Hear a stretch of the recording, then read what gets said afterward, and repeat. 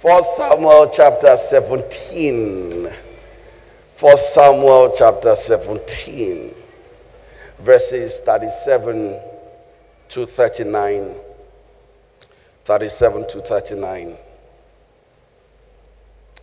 He says, moreover, David said, the Lord who delivered me from the paw of the lion and from the paw of the bear, he will deliver me from the hand of this Philistine.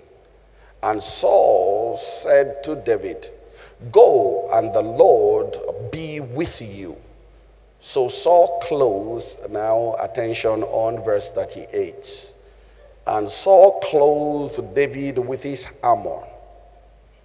Saul clothed David with his armor, and he put a bronze helmet on his head, and he also clothed him with a coat of mail. Verse 39, David fastened his sword to his armor and tried to walk, for he had not tested them. And David said to Saul, I cannot walk with this, for I have not tested them. So David took them off. The subject of this message in this series, Marriage Fine-Tuning, is accelerate. Don't decelerate. Come on, tell your neighbor, accelerate. Don't decelerate. The idea of God about marriage, which he instituted, is for the man and the woman to be helped. One will chase 1,000 and two will put 10,000 to flight. And Bible says that God looked at Adam and he said, it is not good for man to be alone. God looked at it and said, it is not good for man to be alone. And for God to say it is not good, then God must know that there will be values that will be added to the man if the man is not alone. So Bible tells us that God set before Adam all the animals, everything that he had created, and they took their turns to go before Adam. And Bible says Adam gave name to those animals, but actually what was Adam looking for? At the end of that exercise, the Bible tells us that he gave names to those animals, but he did not find anyone comparable to him. In other words, the naming exercise that Adam did was for Adam to choose his own wife.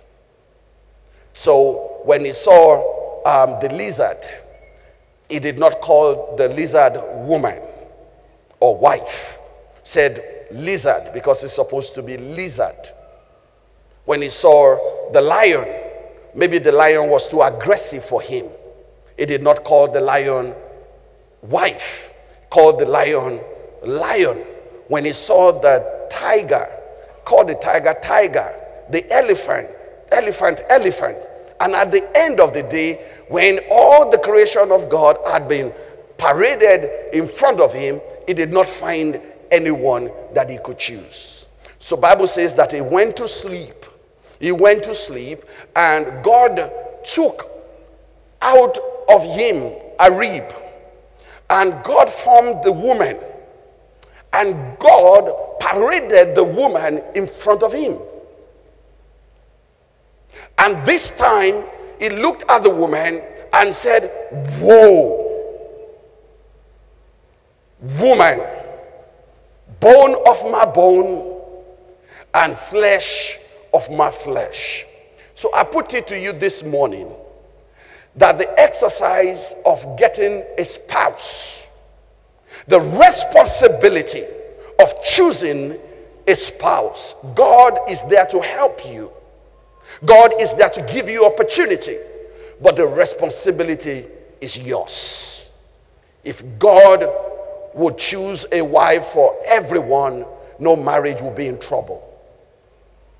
But because he that finds a wife has found what? A good thing, and has obtained the favor of the Lord. The responsibility of finding, it's yours. God will parade people around you, but if you like, you ignore them. If you like, you embrace them. The responsibility of choosing is yours. The way to get your marriage right is going to be by you, first of all, choosing right. Don't leave the responsibility to God. Even in the case of Adam, I know that Adam did say to God after Adam fell, and he did say to God that, God, the wife that you gave me. Don't forget that at that point in time, Adam had already been corrupted. He was a liar. God did not give him Eve. He saw Eve, and he chose Eve and declared Eve. Bible says whatever he called those animals, they are up until today. Cattle is cattle because of what Adam called them. It wasn't God that called cattle cattle. It was Adam who did. So likewise, you are going to be the one who is going to say, this is my husband. You are going to say, you are going to be the one who is going to say, this is my wife. Don't leave the responsibility to your parents. Don't leave the responsibility to your friends. Embrace that responsibility of choosing right. So Bible says that after that exercise, he looked at the woman and he focused on two parts of that woman. Every human being is a tripartite being. In other words, you have your body, you have your soul, and then you have your spirit. Your body is your shape. Your shape is given to you by the formation of your bones. That is what makes you to be tall. That is what makes you to be round. That is what makes you to be slim. It's the formation of your bone. Some people are K-legged people. Some people are bow-legged people. It's because of the formation of your bone. And then also you have your impression. You have your impression. The impression people will have concerning you is a reflection of what is in the inside of you. People will say that you are a jolly good fellow because you are happy in the inside. You always have the right emotion. You carry the right emotion. You know, you are not just hungry. You are not just short-fused. You laugh all the time. So people look at you based on what's coming out of your soul and say that this is a jolly good fellow. And then you have your spirit. That is your spirit man. And that is the most important part of your being. Your emotion will come and change from time to time. This body, this corruptible body, one day will be laid down and it is going to go back to dust. It is your spirit that is going to live forever. It is my prayer that after this life, you will spend eternity with God. It is your spirit that will live forever. To me, that is the most important part of a human being. And when the spirit is conditioned, the spirit can condition the body. That is why the Bible says that if you believe anything, then it will happen. Because it comes from the state of your spirit man. Some people are not sick, but they feel sick because the spirit says they are sick. So the moment they see their doctors, without even any medication, they are fine. Because it's their spirit that is conditioning them. So my brother, my sister, when you look at Genesis and how Adam picked his own wife, we'll probably be able to know how his marriage got him into trouble. How his marriage decelerated him rather than accelerating him. Bible says he saw the woman and he focused on two parts of that woman. The first part being the body. So he said, the bone of my bone. He was mesmerized by the shape of the woman. A man can be mesmerized by the shape of the lady that he wants to go out with or the lady he wants to get married to. A woman can be mesmerized by the height of the man, by, the biceps and the triceps and the forceps and the sixceps of the man. Because sometimes you see men go into gym, and I'm wondering, why are you going to? So I tried to go there too, but I found out that it was self-punishment. So I changed my mind. I picked on golf. That one is easier. So a woman can focus on the physical. And then also, a man or a woman can focus on another person based on the temporal part of him. The man is in a good mood. You get to meet the man at that point in time. You think that is all of the man. But here, Adam worse. He looked at the woman because of the physicality of the woman and because of the emotion of the woman. He said, this is the bone of my bone and the flesh of my flesh. Our complexion must have been very, very beautiful. It must have been awesome. And he forgot to check out the spirits of that woman. You must understand, my brother, my sister, but that when we talk about marriage, marriage will determine your future. You can be a man of dream, you can be a woman of dream, but when you get involved in marriage, it is your marriage that will determine where you will end. I have an illustration for you. Can I have my pastor come on stage? And also those who want to get married. Okay, over here. So, can I have pastor come and join these two together? Not spiritually. That is why I'm not joining them. He's not a reverend. So the joining is just for illustration. So now what you need to know is that after that exercise, Bible tells us that and the two will become what? One flesh. You don't see it. But after that exercise, and my brother, my sister, I explained this in my book, Get Marriage Right. And in that book, I did explain clearly there that joining doesn't only take place in the church. When you take yourselves to the courthouse and you say you want to get married and you take your oath right there before that registrar, my brother, my sister, you are joined. And if you refuse to come to church and you refuse to go to the courthouse and you call your parents and you call the parents of the other party and there is an agreement, parental consent, that both of you should be married and they prayed for you and they release you to go as husband and wife, you are what? You are joined. People have come to me as a pastor to say that I want a divorce, I want to go and marry somebody else. The marriage we did actually was traditional marriage. I said, what did you call it?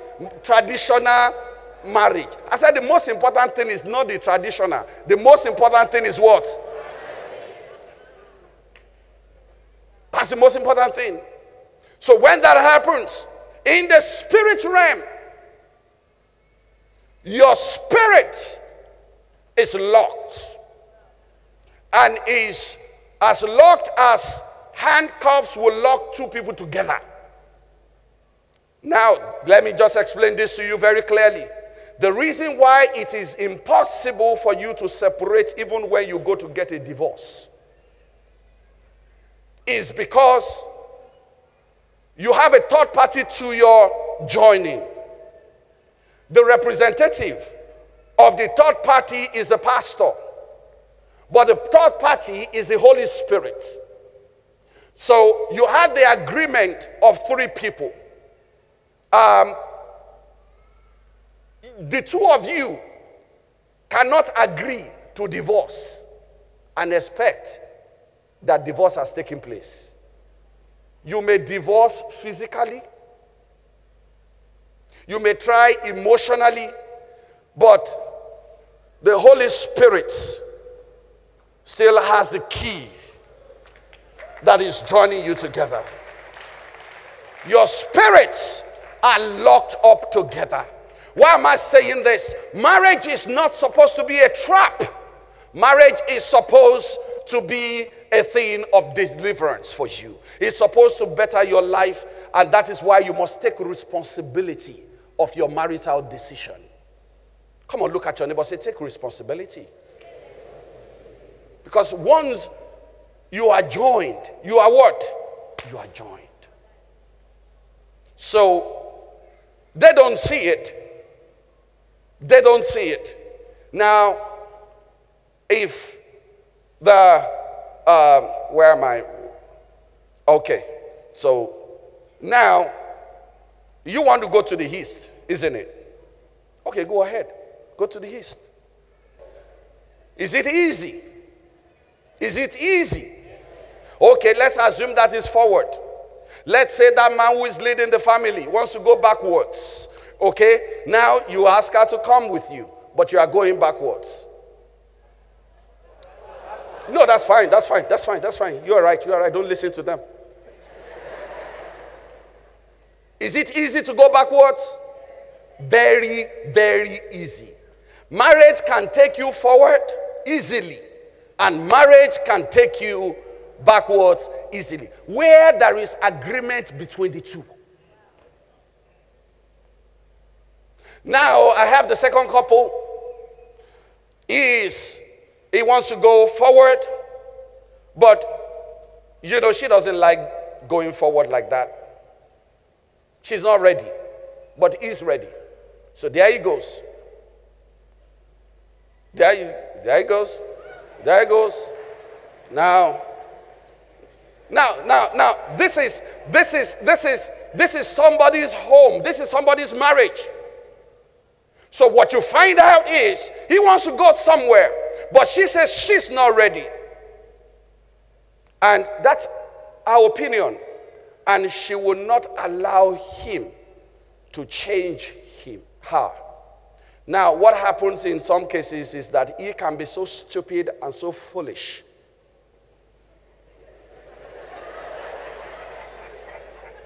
that he begins to lift up his hand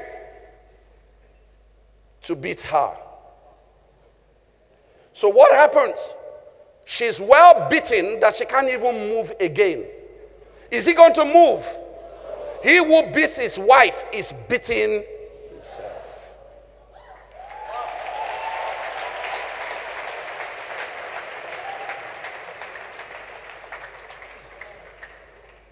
Now, the movement I was talking about, I wasn't talking about him moving in marriage. I'm talking about his career vision, moving with career vision. But marriage is holding that down. He wants to relate with his family and our family, but she's holding him down. So because marriage is stuck, every area of his life is what? Stuck.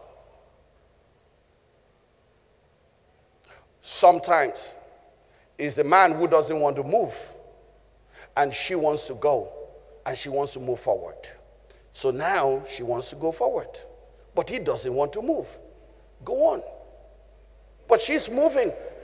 But she's moving. But she's moving.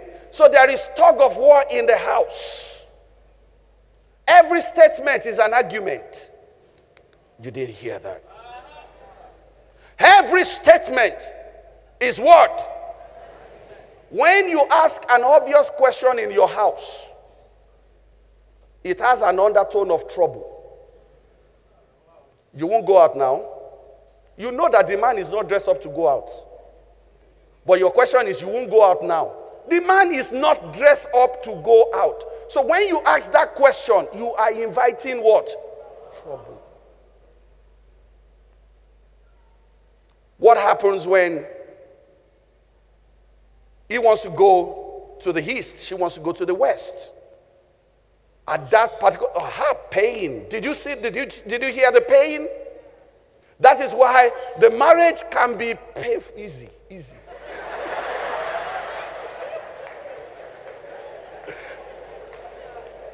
the marriage can be painful.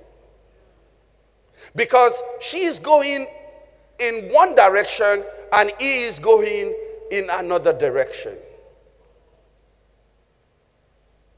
So let's talk about directions. It can be easy for them to make progress together, but the question is, what direction are they going?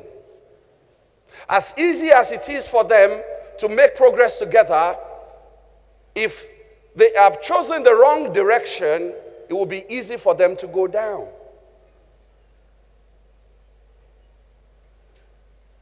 If they are not in sync,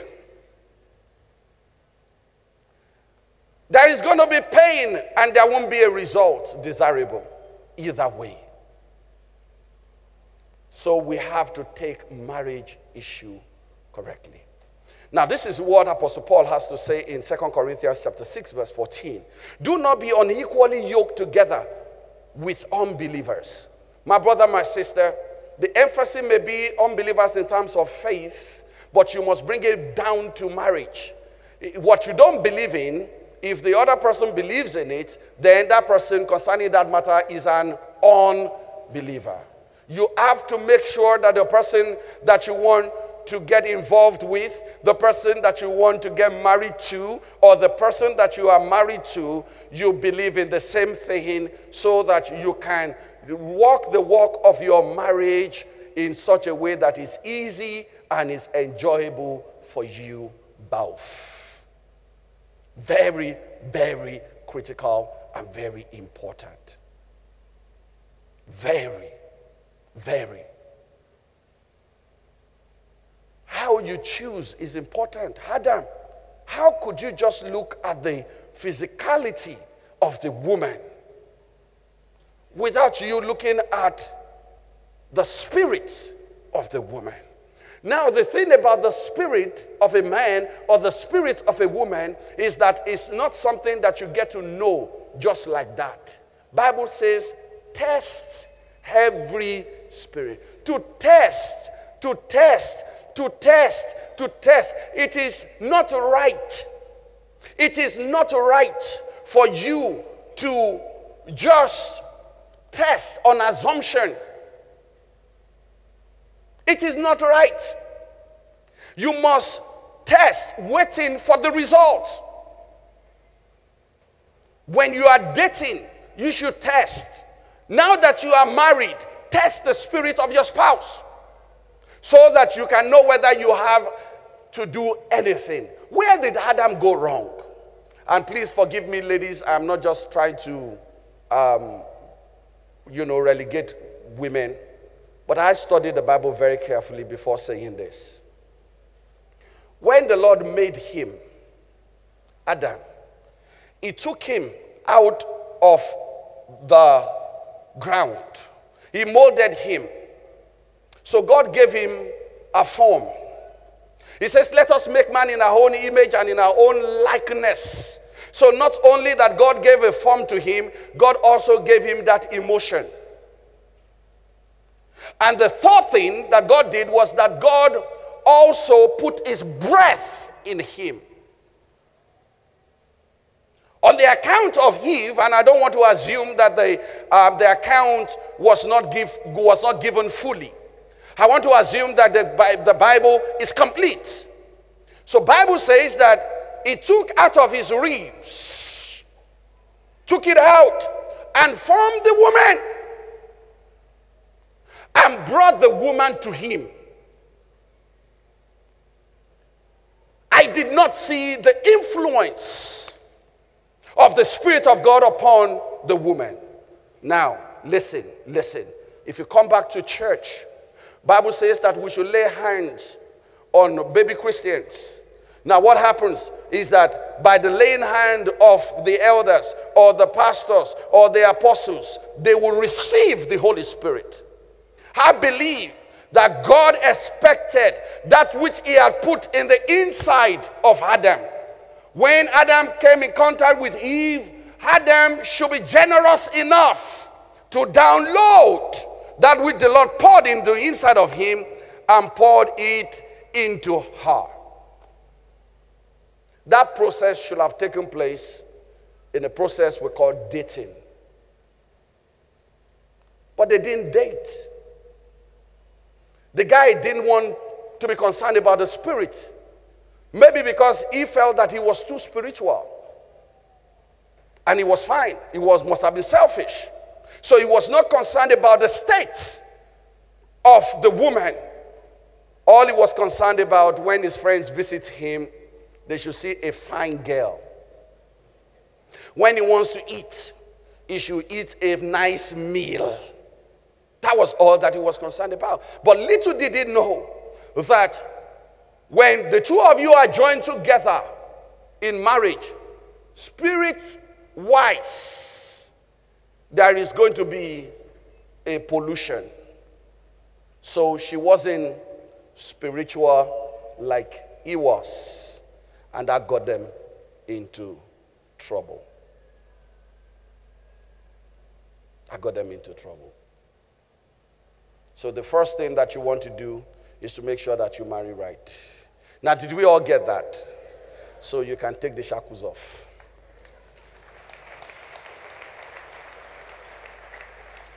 Your choice of a spouse must be spot on, because the person that you are married to will either accelerate you to where God wants you to go, or decelerate you and take you away from the place. God had made a garden, and Bible says God took Adam and put him in the garden and said to him to work it.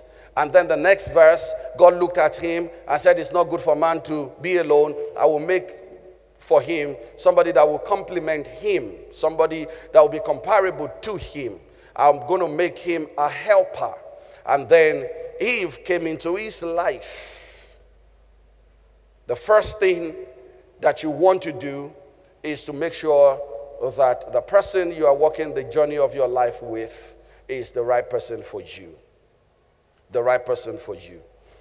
Bible says that when David wanted to go and fight Goliath, and you must understand what Goliath meant to David. Goliath was marriage to David. Goliath was peace to David. It was money to David. Goliath was promotion to David. It was career to David. When you get your marriage right, everything becomes right. Everything becomes right. When your marriage is right, you don't want to make too much money. When your marriage is right, you have contentment. Because most times, the person that the man wants to impress is the woman. And when the woman is already impressed, will the man have high blood pressure?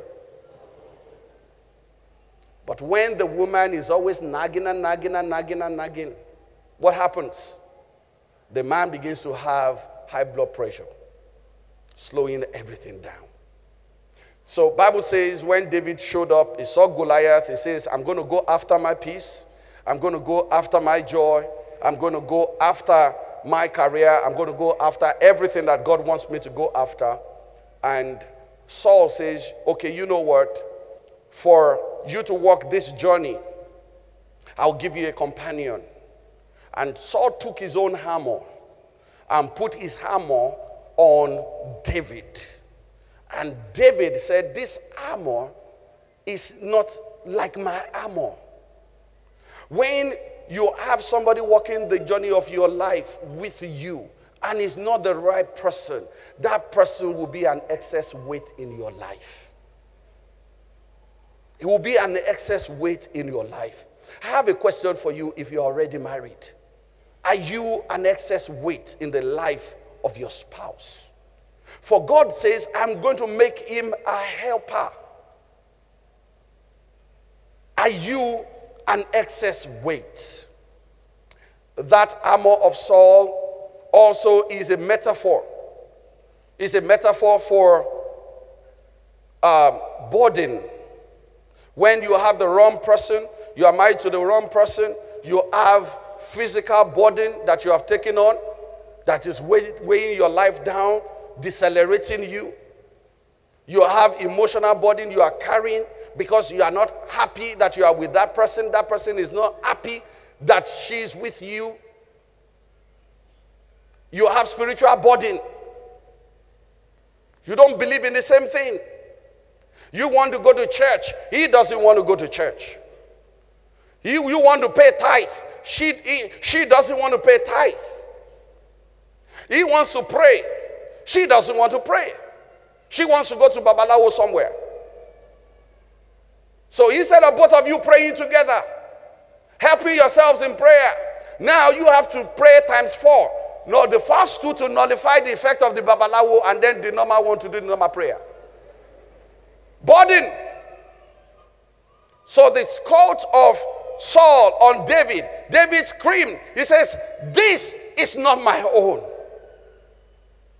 He's the person that you are with. Are you able to say that this is the bone of my bone, the flesh of my flesh, and the spirit of my spirit?